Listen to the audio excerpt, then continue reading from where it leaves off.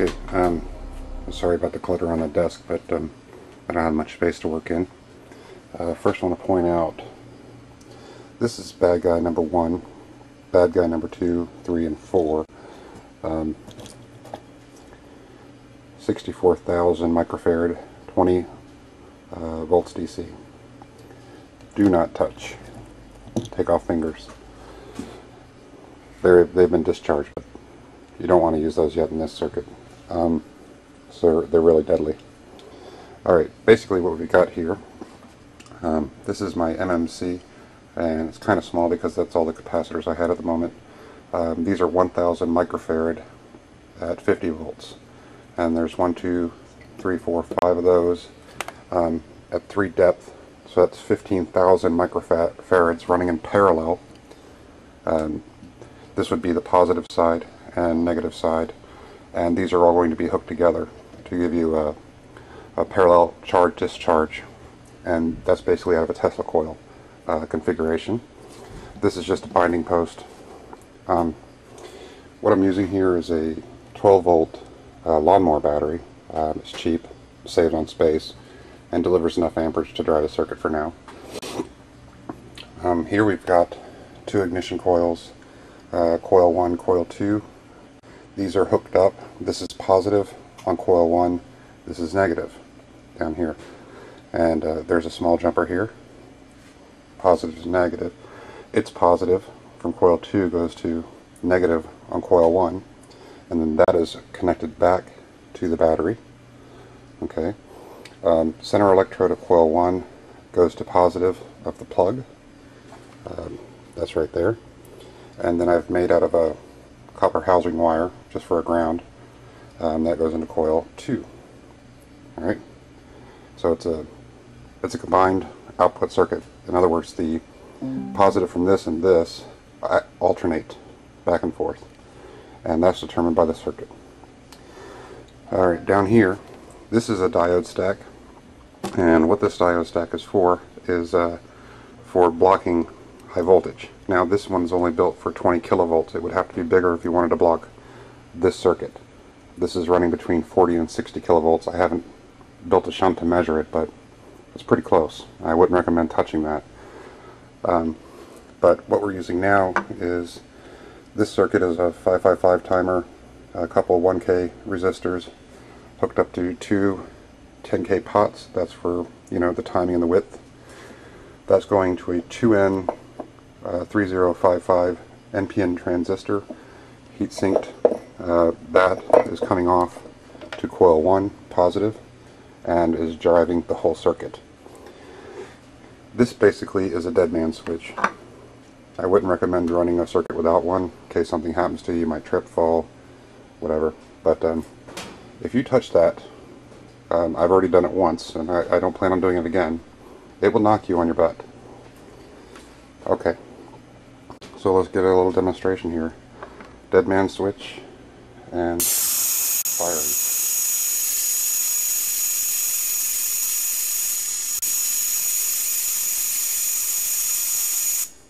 Alright.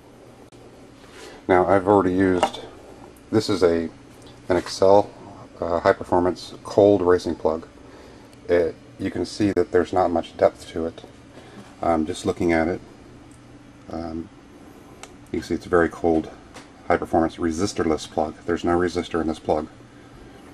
And this plug is the NGK B7HS10. It's a standard resistor plug. It runs pretty warm. It's made for like a lawnmower or, you know, a small cycle 4-cycle engine. But you have to remove the electrode in order to get the round firing. Otherwise it just shorts out to the electrode and you don't get much burn. And I've done that on this plug as well. And here's basically the small engine I'm using.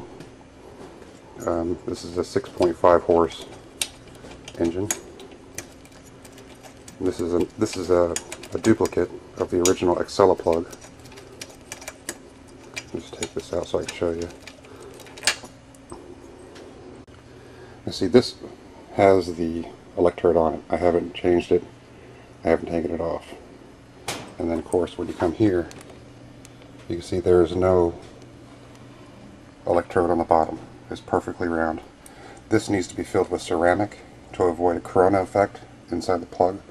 Corona causes the plug to short, so when it gets wet, we're gonna take that and fill that with ceramic, so it won't be a problem. Just put this back in here, so I don't have anything fall on my cylinder head. Everything else here is kind of just parts in the way. But like I said, this is the plug. I'm going to go ahead and hit it again. That's running pretty wild. Now by itself this circuit won't do anything because there's not enough amperage to do anything. I'm going to go ahead and rotate the plug around.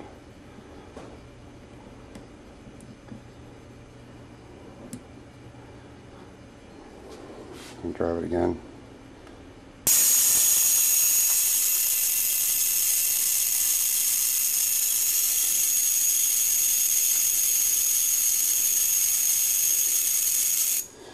There's not enough amperage here to actually do anything with the water, and that's what this MMC is for. This is a high frequency MMC. I'm basically looking for about 55 to maybe 50 to 55 hertz. These, however, take much longer to charge. Even though they do the job, they'll take a finger off. You don't want to use them. They don't charge fast enough to run an engine. You might get 1 or 2 RPMs out of it. This, however, in theory, should let the engine run about 3,000 RPMs no problem. 3,500 RPMs. 50 hertz is about 5,000 RPMs, so it should be able to handle that. But that's an experiment. Basically, what's going to happen with this circuit is this MMC is going to be piggybacked off of that into here. This is going to be blocked from these, so the high voltage will not come back down into my MMC. MMC will then be connected up to a timer. It'll discharge through and into that, adding DC amperage and voltage to a circuit. Okay? So this is charged with between 12 to 50 volts. Right now I'm working with 12, so that's all I got. I don't have any fancy power supplies or anything. I might go to 24 volts with 2 batteries, but that's undetermined yet. Now, these are very cheap. You can get them in an electronic surplus store, 25 cents each. Okay, these coils were about 30 bucks. These plugs were $3.50 at the speed shop. The motor here, this is a 129 at Harbor Freight. I've got it disassembled because I was working on the timing, but this timing is going to go away.